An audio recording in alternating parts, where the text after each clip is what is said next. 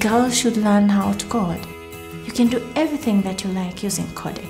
It's a superpower, of which once a girl has that superpower, she's like a mighty sword for her family. They should code because it was started by women. It is unfortunate that we don't hear these great stories about women. We make up a little more than 50% of the human population. And I would love that women are not just consumers of technology, that we also are creators of technology. And we also can use technology to address some of the challenges that we as women face. The people who are solving them for women are just men who are even not experiencing the problem. So imagine if all girls knew how to code, if all mothers in this world knew how to code, how would the world be? 100 years ago, people who knows how to read, how to write, they used to lead the world. And now, coding is also taking place. To know how to code, it's something that will make them to lead the world we live in it. Coding is the new literacy.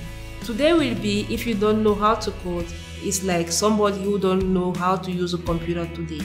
Because this is the new pen we hold. Technology is how you read these days. It is no longer an option. And for them to be able to function well and optimally, they need to be part of that language. 90% of the jobs that will be coming out over the next decade or two will require some level of digital literacy and engagement. We don't want to have a world where girls are left out of important conversations, important careers, and important decisions to be made about the future of our world. Even if you don't become a programmer or you don't use it as a career, you need the skill sets that comes with it, like critical thinking, abilities, collaborative. You'll be able to deliver more. So if that girl is the type that she wants to win, she wants to bring out the solution, I think coding would be very good for her, because it's all about bringing solutions to where there's no solution in the technology world.